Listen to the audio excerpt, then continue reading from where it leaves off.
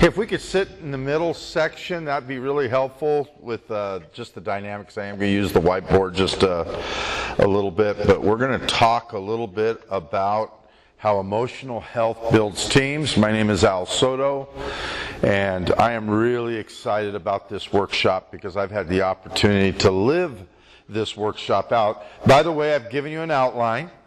The outline has more material that I'm going to go through. I've given you some extra resources that I will refer to, but those are resources that you can take with you and process and use it to think through some things.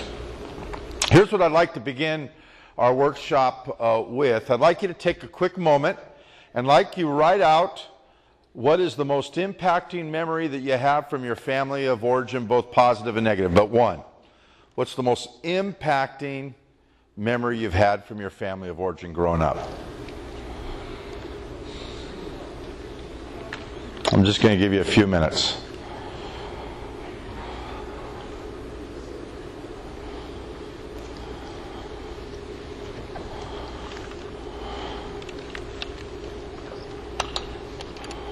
There's a desk over here. There's a desk. No question. Just a question. Write out the most impacting memory. A what? Most impacting memory you had from your childhood, from your family of origin.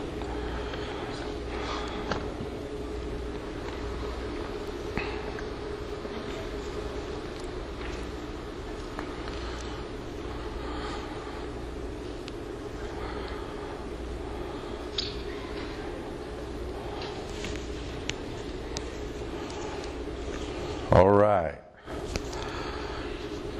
Does everyone have a memory? Pretty much? Some people are going, no, I'm blank. I need more coffee. I get that one.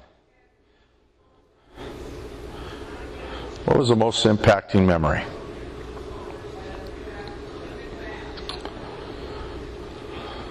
Give you another minute here. I think learning leadership from my grandfather.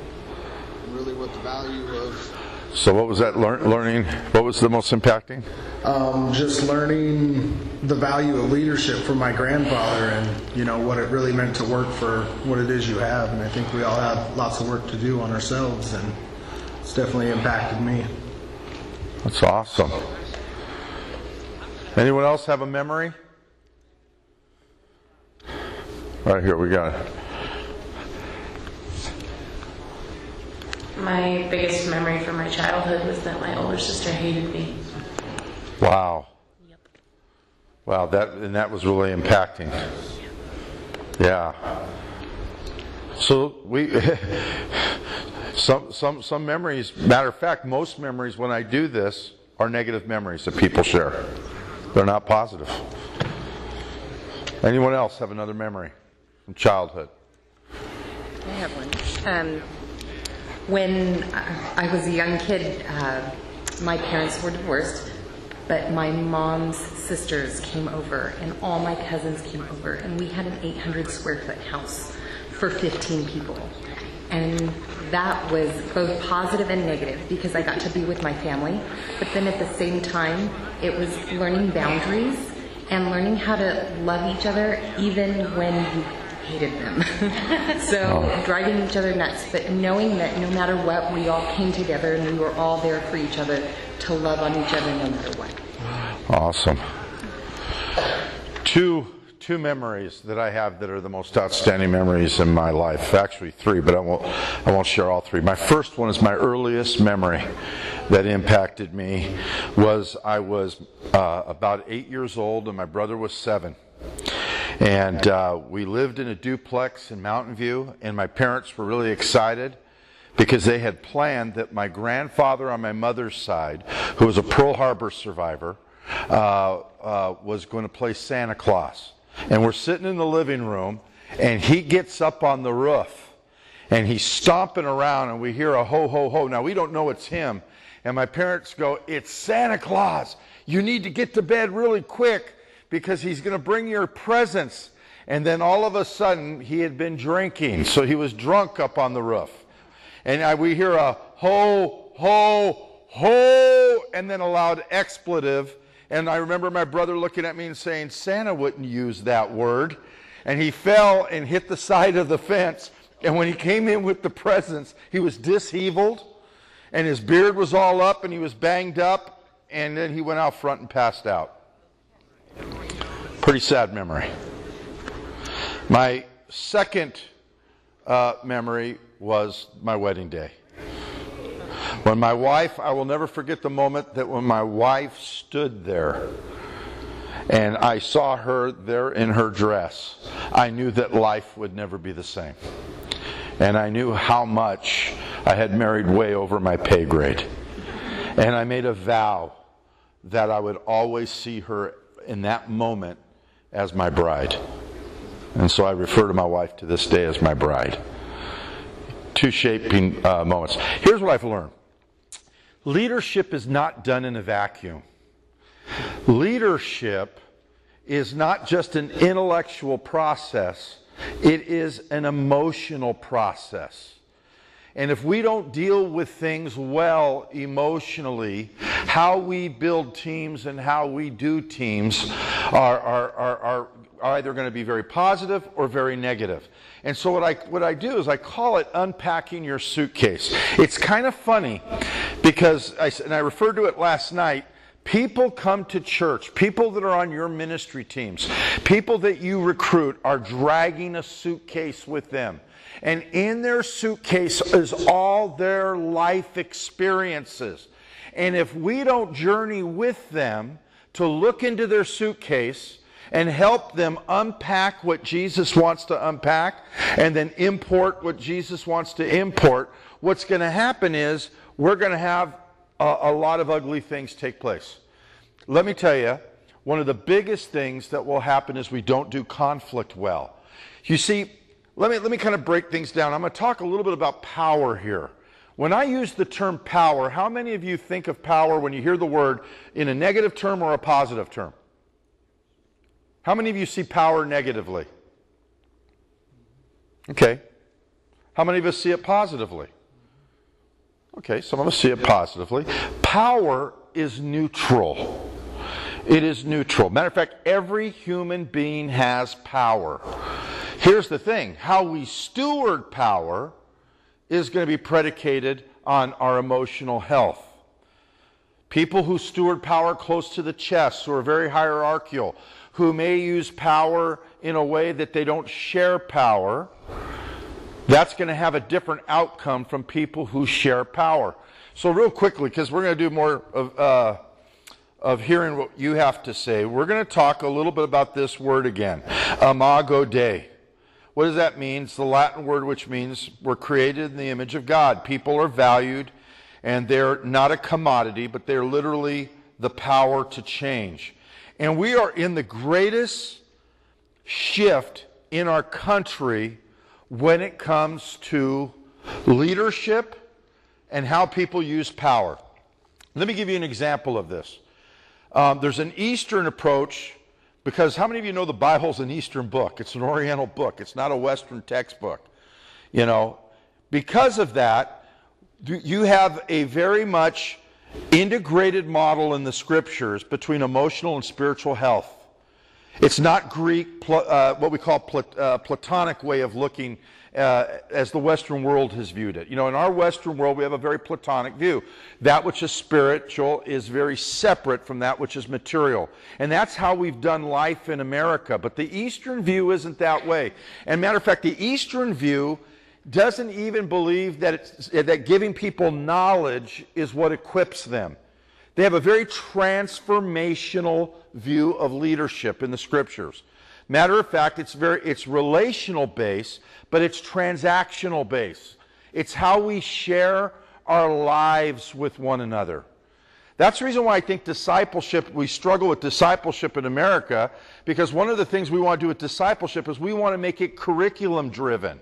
In other words, we're going to get a curriculum. I'm going to take you through a Bible study, and that's discipleship. That isn't discipleship. Discipleship in its purest sense is I'm sharing my life where Jesus is calling me to obey Him, and I'm sharing that with somebody else, and they're sharing it back with me. Discipleship is a two-way street.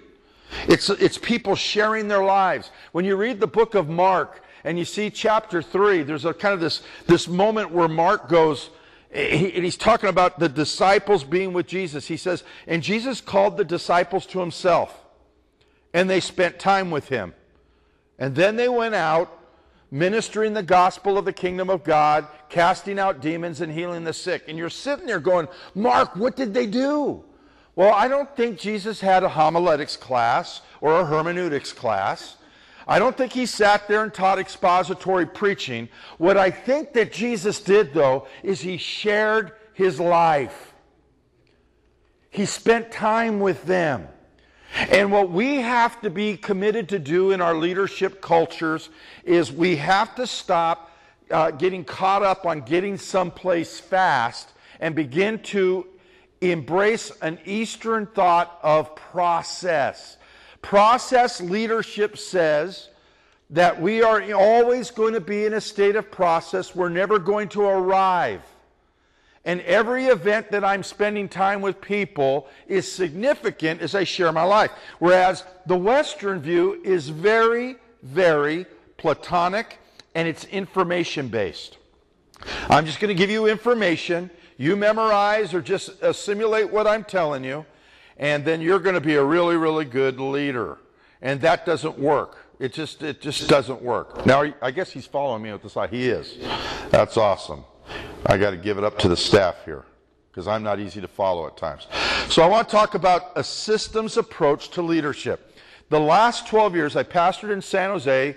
We planted a church, and I was there for 20 years. And then God said, I have a journey for you. After we planted our 4th church out of our church in San Jose, God says, resign.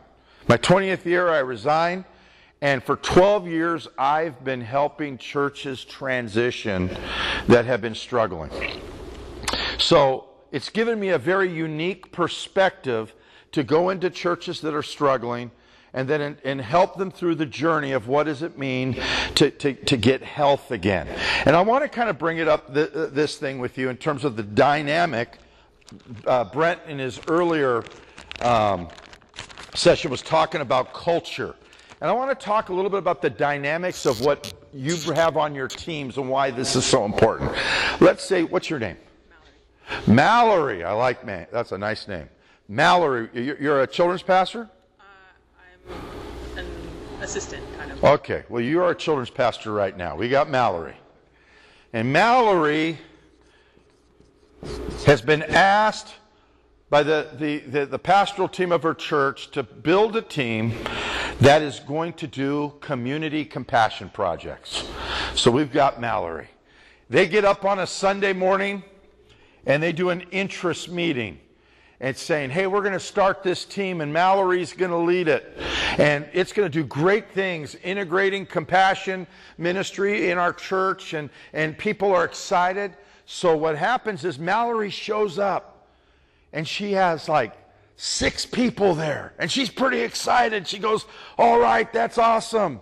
And Mallory finds out a little bit of the backgrounds of these people. Well, I'll just put one here. She finds out that the first one is a millennial.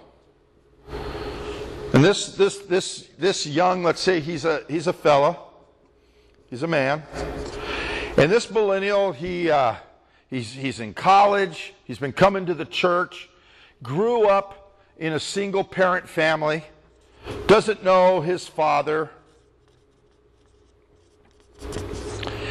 and is a little bit got a cynical edge. Not that millennials would ever have a cynical edge, right? I love millennials. I'm serving with millennials now. I'm having the time of my life. Very creative, though. Very, very creative. And we're going to call him Bob. So Bob is really, really a creative millennial. And then we got Sam. Sam's a retired guy, and he's a boomer. My God, he bleeds Republican. He bleeds Republican. He has been in middle management. He worked all of his life. He's got a good pension. He's a tither in the church. Sam's just as solid as they come. And when Sam hears the the call of this new team, he looks over to his wife and says, honey, I'm going to explore this. I'm going to give it a shot. So we got Sam. He's the boomer, the retired boomer. Now we got Lori. Lori is a Gen Xer. She's married. Her oldest is in college. She's had a struggling marriage. Her and her husband have struggled financially. Matter of fact, they went through the economic setback of 2008, and they lost their 401ks like a lot of people did. They're really struggling. There's tension in their home. They love Jesus. They've been going to the church, but quite frankly, they're really, really not grounded in their faith because they've never really come to church consistently. But they hear, Lori hears this cry for this team. So Lori says, man, I'm going to be a part of that team and I'm going to check it out. So here's the Gen Xer, Lori. Okay? Then we got Susie. Susie is a buster. She's in her mid-70s. She's been going to the church. But Susie's not your regular buster. She's got a lot of energy. Her husband, well, he just can't do as much as that he used to do. But she hears this thing, and she goes, man, I want to do something in the community, and I want to be part of this team. And she's a former school teacher. And anyone who knows Susie knows that she's sweet, but boy, is she direct, and she'll tell you how to do it better. Because she's a buster. And that's what busters do. Do you guys kind of see how the picture is kind of developing here? Boy, are you all praying for Mallory? I would be. Now, we got Tom. Tom is African American. He's another millennial. But he's a little bit different than Bob over here. Because being African American, he didn't grow up in the suburbs. He came from an urban context. And so he's seen a little bit different, a lot of diversity. He thinks differently. He's a Democrat even. He's a Democrat politically. And here he is. He hears the cry and he says, I want to be part of Mallory's team. Okay? You tracking? Now, we got a young person, real young person. And we're going to call, well, let's call her Tammy. And Tammy is a Generation Y. She's a teenager. She's growing up in a home that economically her parents are struggling a little bit. They're living right now in an apartment they're hoping to buy. But it's just been a little bit tough. She has about 2 other siblings, so there's 3 of them. They've been coming to the church for a few years, and she hears it, and she says, you know what, I want to get involved on this team. Now, we got the whole spectrum of people. So give me some observations. What do you think some of the challenges Mallory's going to face leading this team? Go ahead. Tom and Sam might not always get along. Ooh, why? Why? Tell me why. Their personal views are very different, and because of that, their conversations could stray into arguments. Possibility there. Yeah. Tom and Sam. Woo! There could be some heat on that one. The elephant and the donkey. How many of you know every day of the week we got a miracle that happens in Washington, D.C. Donkeys cross the aisle and talk to elephants. Amazing thing. We got 2 of them right on this team. Come on, you guys can't be that tired. That was good. But what else do you observe here?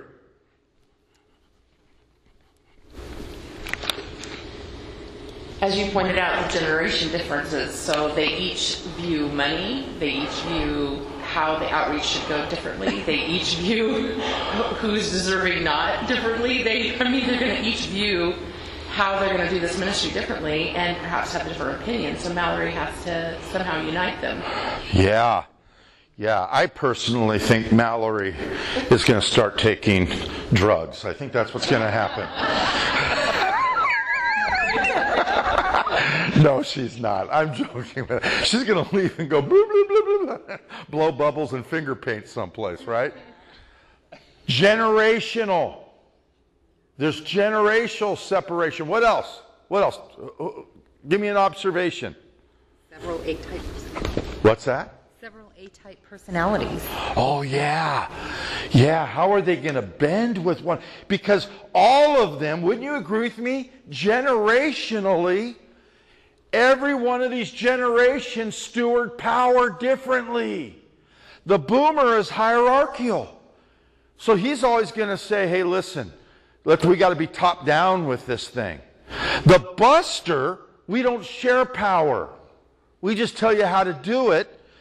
The millennial, boy, they just kind of come and go, listen, we don't need systems. Who's got a great idea? We're going to be one big brainstorming. Right? And the Xers are interesting. Because Xers go passive aggressive. Their tendency is they're the hidden generation. And how they dealt with conflict is, you know what? We're going to be nice to your face, but boy, inside, if you can only know what I'm tweeting in my brain right now about you. Right? And she's called to lead all of these individuals. Now, we had a hand up here. She got it? She got it? So, let me ask you a question. How many of you have walked into this scenario or in this scenario right now? Yeah. And can I tell you this? If you're not, you will be. Because in any growing context, diversity is what increases. Now, I'm going to tell you something through this process, and we're going to cover just a few things, and then we'll have some questions, and we'll talk about it. Mallory comes in, and she comes in with a strategy right off the bat. What happens the moment she begins with a strategy? Say that again. That was awesome. Awesome. Well, what happens? Poof. It's gone. It's gone. It's gone. It's gone. Why? Tell me why. She came in with her generational stuff, with her ideas on how things should go. And then you've got folks coming at you from multi-directions. And what she may have planned, how she wanted to go, isn't going to work. So she's going to have to adapt. Oh, she has to do what? Adapt. Adapt. Oh, if you could write this down in your notes, this is a key thing. Culture will always trump strategy. The challenge is we always want to begin with strategy and we don't even think about culture. So we get frustrated and how many of you walked away from a team meeting with these same kind of folks at the table and you go, this is frustrating. I don't even think these people are saved and know Jesus. They don't because we want uniformity. But here's the truth of the matter. To do teams well, you can't just communicate head to head. You have to begin to communicate heart to heart. Amen. And where every person has a story. And that's the beautiful thing of the gospel. People don't simply come to Jesus with their heads, they come with their hearts. And good team leaders know that emotional health for a team begins when everybody begins to unpack their story, which creates trust. Here's the challenge in the church. We default too many times that authority is by position and title when authority is credibility earned over time. I'm 5 months into a new church. You know what I tell people? People, because they're grieving the loss of 2 pastors that they had. Then I'm in there now, and and I have had people go, Pastor Al, I don't know if I like you, but I feel like if I like you, I'm basically saying to my former pastors that I'm being disloyal to them. You know why? They probably came from a meshed family systems in which loyalty was the highest thing that was given props, and that's how they live their life. So they perceive their loyalty and relationship with someone as being a violation to someone else. The biggest mistakes that we make in team developing, there's two words. This is the only time I'm going to use these fancy words: adaptive and technical. We oftentimes make technical fixes to adaptive issues in the church. Let me explain to you what technical means. If we had a light bulb that was flashing on and off, and it was a bad light bulb, and we just got one of those big lifts and changed the light bulb, that's a technical fix. But let's say, for instance, we were changing the light bulb, but the issue has nothing to do with the light bulb. It's a bad ballast that's shorting out behind the light bulb. Now that's an adaptive issue, because even though the light bulb is going bad, it's dealing something with the system. And here's the thing that we forget. When we are making changes on any team, we are introducing people to grief and loss. And if we don't navigate grief and loss well, we won't be able to change and bring transformation well. So let me give you a good example. We just launched, I've been 5 months where I'm at, we needed to go 2 services. I took the last 5 months prepping our church to go 2 services. Several of my leaders came up to me and go, why are we taking so much time? Let's just pull the trigger. Does anyone know why I didn't pull the trigger going 2 services? Well, what's the issue with that? When you're going from 1 service to 2, what's the big issue? It's change. And people don't like to change. Why? I come here and now I'm not going to know everybody. And so they got that hurt and they go, Pastor, and even though you explain the whole strategy of everything you're doing, there's grief and there's loss.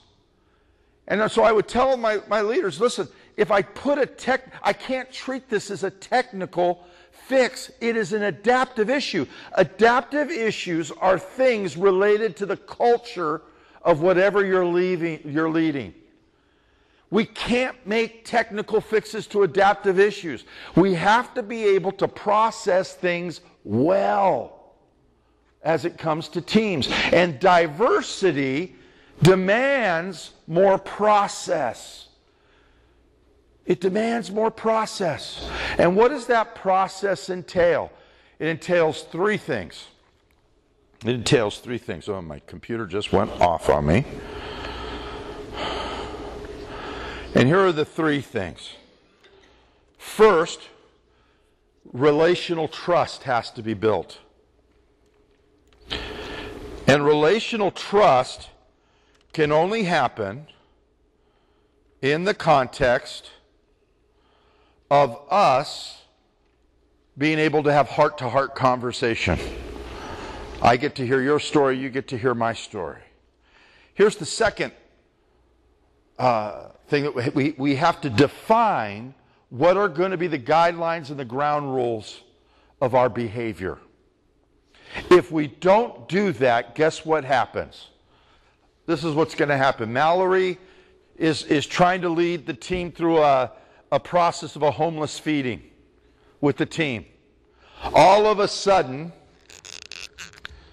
we have Bob and we have Tom who basically are not seeing things the same way.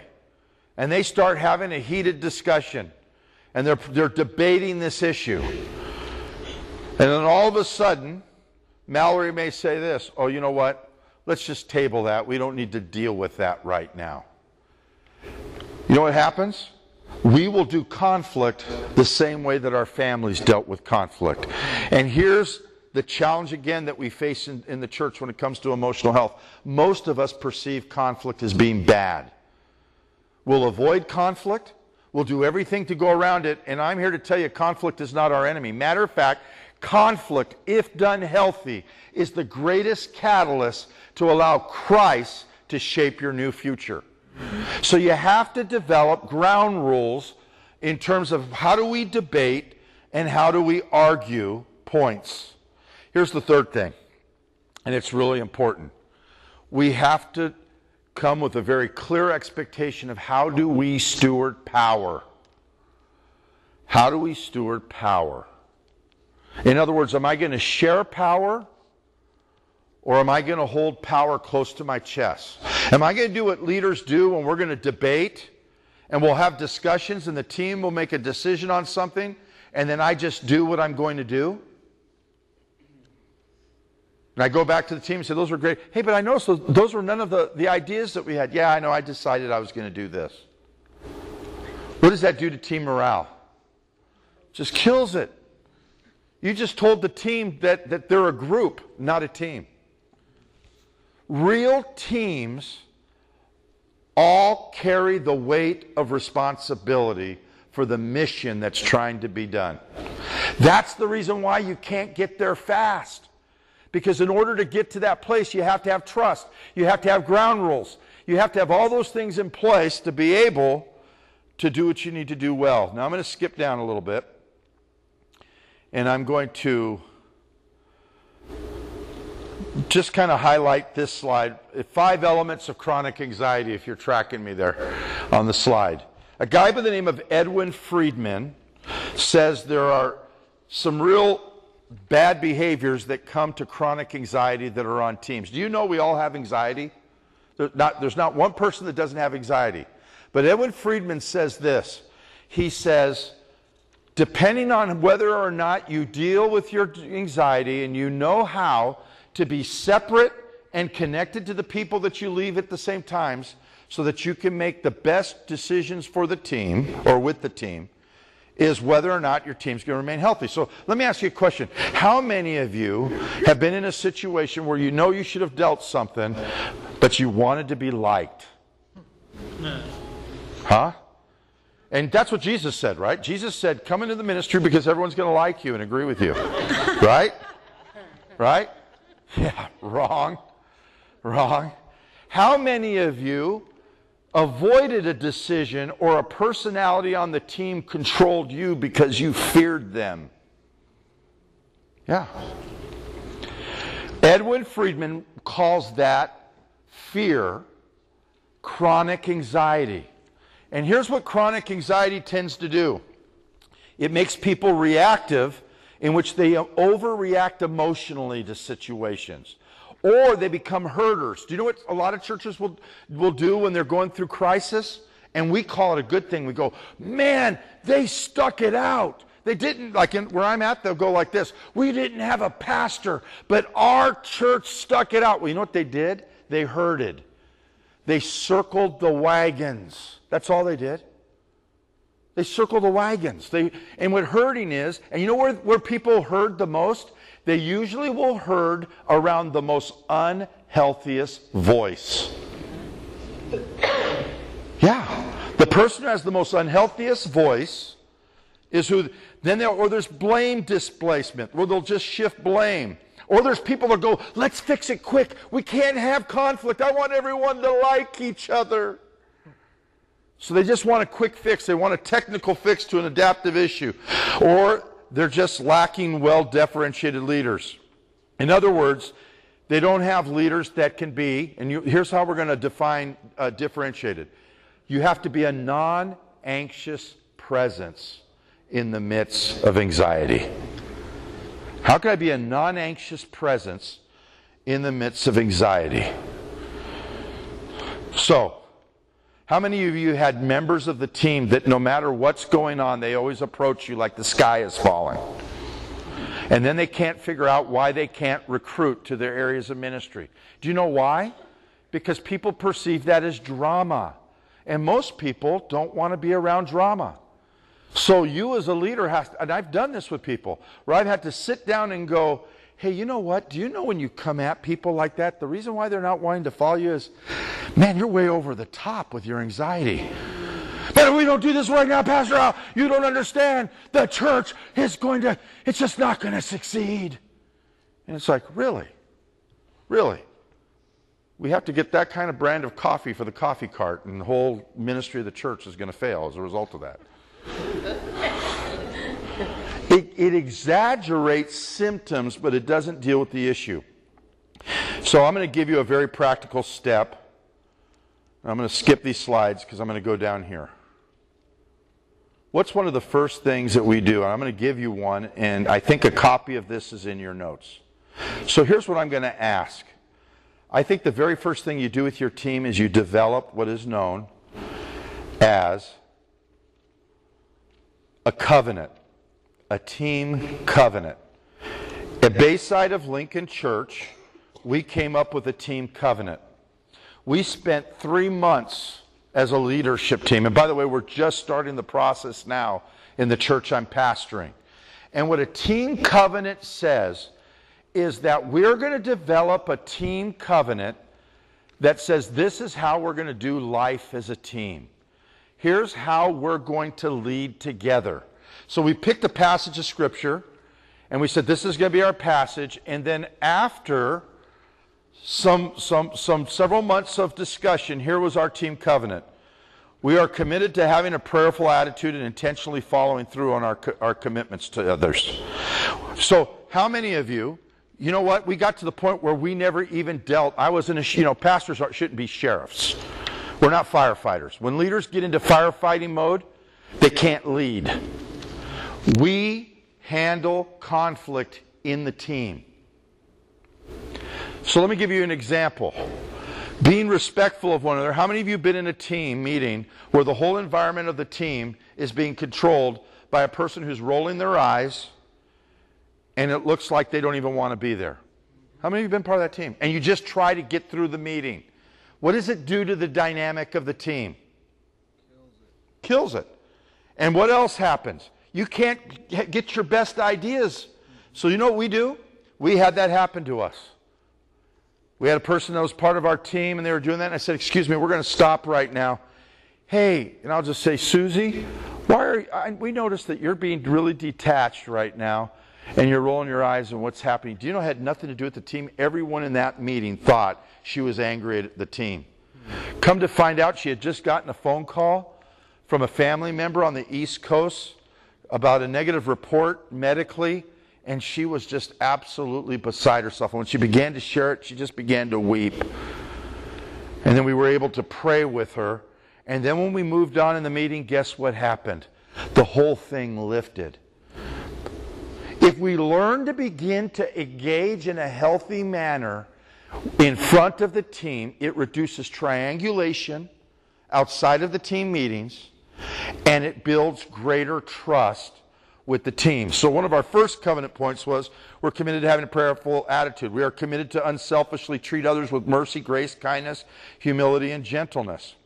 We are committed to maintaining a healthy team atmosphere, putting the team needs first, remaining teachable and open to counseling.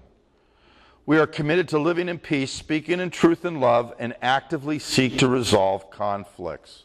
This was our team covenant. So on our teams, how many of you have been part of a team where it gets really discouraging when one of the teams is underperforming and you have to overperform, or other members of the team are overperforming to make up what that person isn't doing? Huh? That's discouraging. And you know what we do? We think it's really spiritual when we overperform. We come back and we talk to our other people and we go, well, you know, Bob's not doing his job. But boy, we've worked so hard. Oh, Jesus must be pleased with us.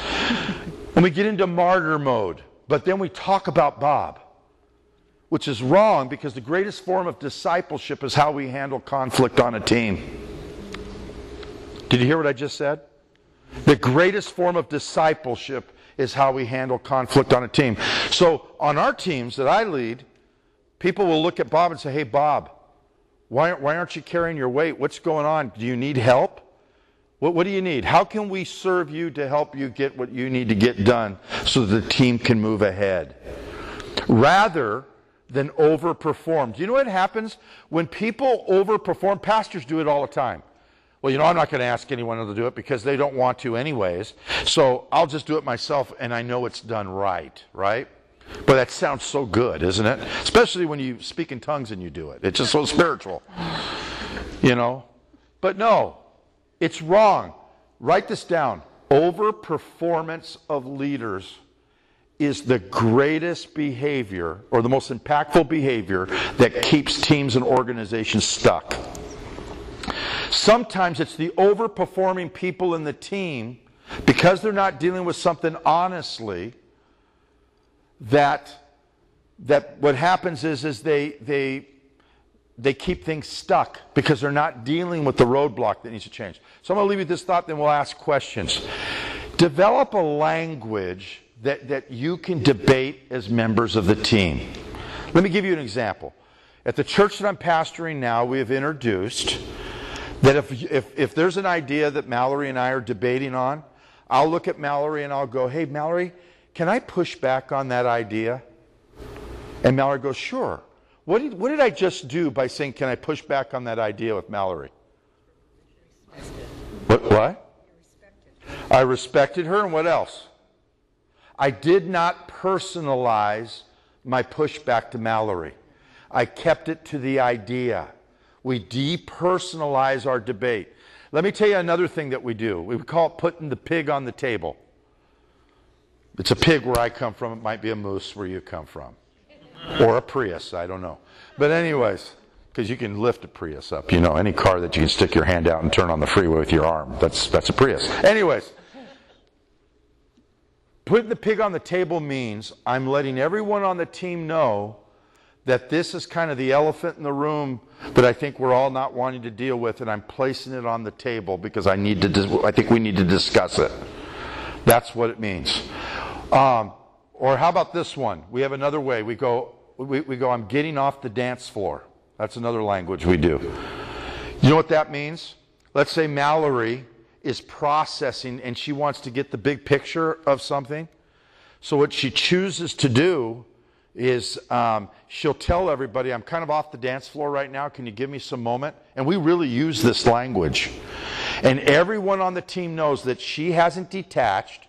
She's not angry with everybody, but she's processing, and that she'll get back on the dance floor or into the meeting and the discussion.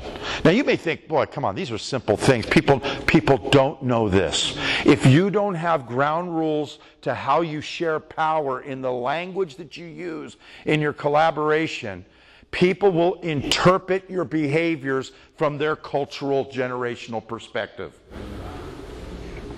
Does that make sense? So you want to be able, we also have another one. It's called heart check.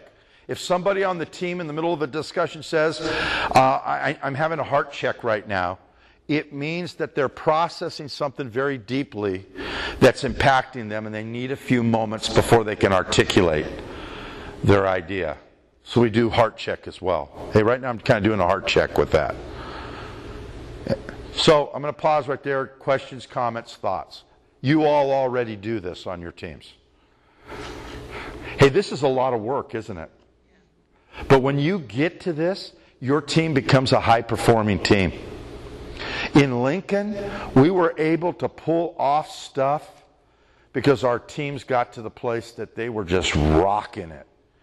The level of trust. And you know what people get to do in a healthy team environment when you're doing this? They graduate. They disciple. They become leaders. They begin to mature. They begin to grow. But any thoughts, comments, questions, perspective?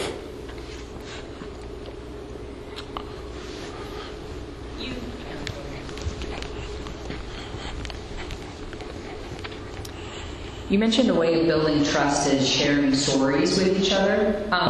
So stories are messy, and sometimes they're ugly. How do you facilitate that in a way that, especially if you have someone on your team who's really uncomfortable with feelings or with messy, and somebody who's really open about feelings? How do you Good question. Facilitate that in a way where people don't walk away going, okay, I'm not coming back to that again? That is a great question. Let me tell you the ground rule for that. We always tell people we want appropriate disclosure that does not uncover anybody that's not in the room or anybody that is in the room. That's the first thing. So Bob can't come in and go, well, let me tell you about my wife, guys. My wife is... No, your wife's not in the room, Bob. You can only talk about you. So we set some very healthy boundaries that says you can't uncover anybody that's in the room or outside of the room.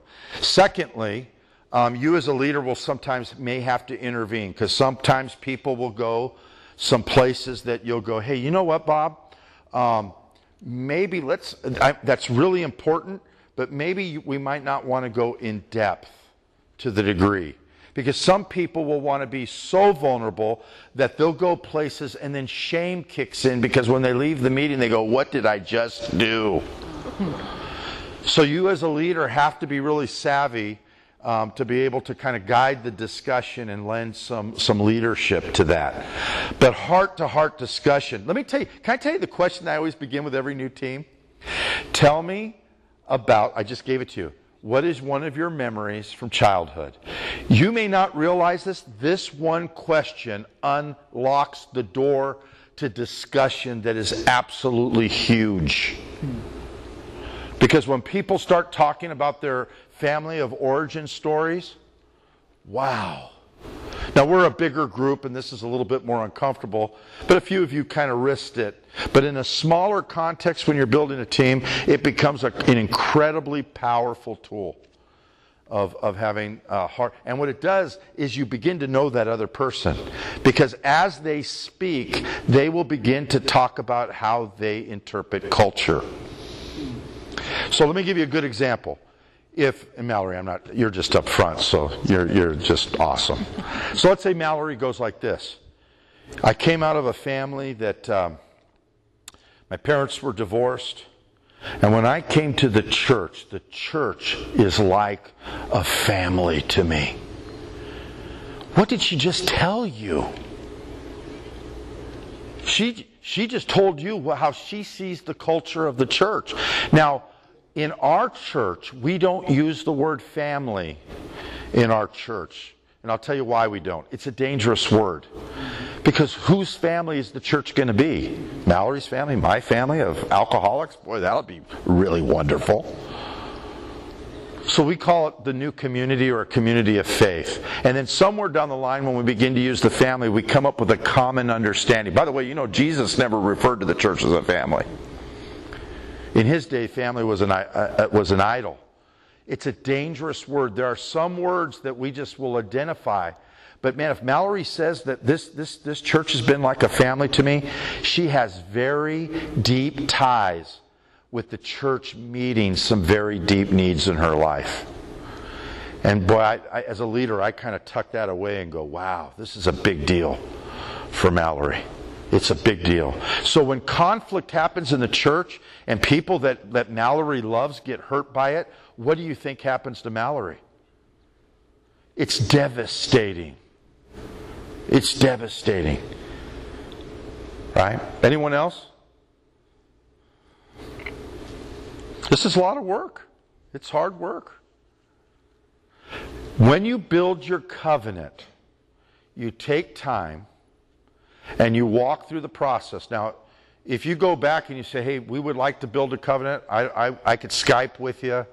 We could talk with you. I'm open to doing whatever I can to help you and your teams start covenants. It will be the tool that helps you bring health to your team. And if you stay true to your covenants, it will help a low-performing team become a high-performing team. Sure.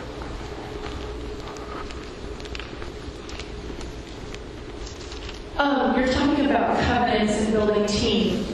Would you recommend, because we're all dealing with subcommittees or teams within a team, being in children's ministry. So we might be our Wednesday night team or Sunday morning team, but we're children's ministries on a bigger team, which is on a bigger team.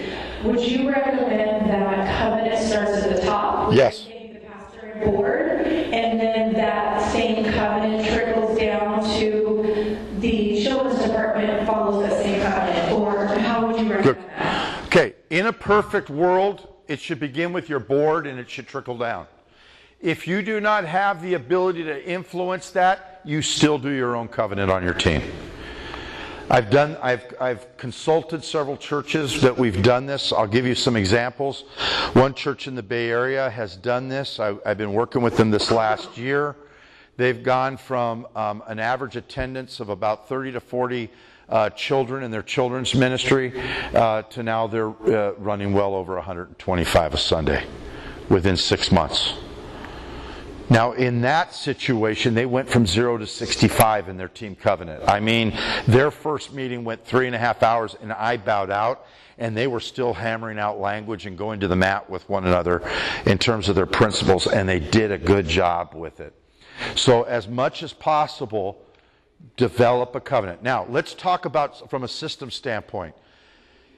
If you are a children's pastor and you have like a Wednesday night team, a Sunday night team, the best way that you can influence the culture of your team is I encourage ministries to create a lead team. Here's what a lot of children's pastors do, and they burn themselves out. A lot of children's pastors have a natural bent to being, well, number one, children's pastors are either really good with the kids and not very good with the parents, or really good with the parents and not very good with the kids. They usually have to have an area where they can try to do both well, and that's a skill. Wouldn't you agree with me? It's like I've been a high school football coaching. Love the kids, but sometimes some of the parents are way over the top, right? So you have to develop, so what you want to do is develop a lead team. The tendency with children's pastors is every week, you have the one ministry of the church that you got to make sure it's fully staffed and ready to go, and then you go, I just don't have enough time for anything else. Yes, you do. Create some margins in your schedule and develop a lead team where you can get your influential stakeholders on a team that represent your ministry, and you begin to influence your ministry through that team. If you do that well, what that's going to do, it's going to create a base that's going to help you develop and bring health to the height of your organization as a children's ministry.